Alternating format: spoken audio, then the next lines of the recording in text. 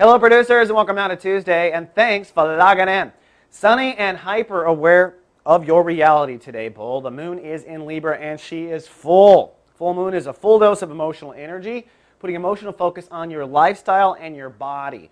So you may feel like crap today, okay? Your body may feel like crap. If you're emotional, could make your body not good. If you haven't been taking care of your body, could make you emotional. And the moon is full, so this is the most intense body issues happen for Tauruses in a given year.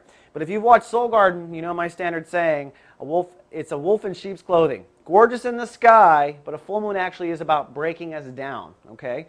So your desire to feel secure, your desire to feel good in your environment, your desire to feel good in your lifestyle, that full moon desire to be in a happy moment comes down to the sun in Aries, which today, still in chapter 1, says it's time to take action.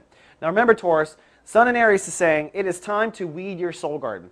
You have certain self-limiting habits that come up all the time that just need to stop right now, whatever they are. It could be the way you talk to yourself, it could be the way you eat, it could be what you allow happen in your life or in your lifestyle. And they go back to childhood. They started in childhood. It's self-sabotaging behavior is what weeds in our soul garden is, whether we're conscious of it or not conscious of it. And so today the moon full in Libra is saying if you want to feel good in the moment, face the weeds in your soul garden. Burn those weeds down. Let's get rid of them and get rid of them for good and move on to the next lifetime.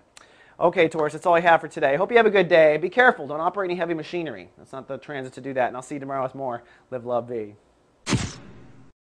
So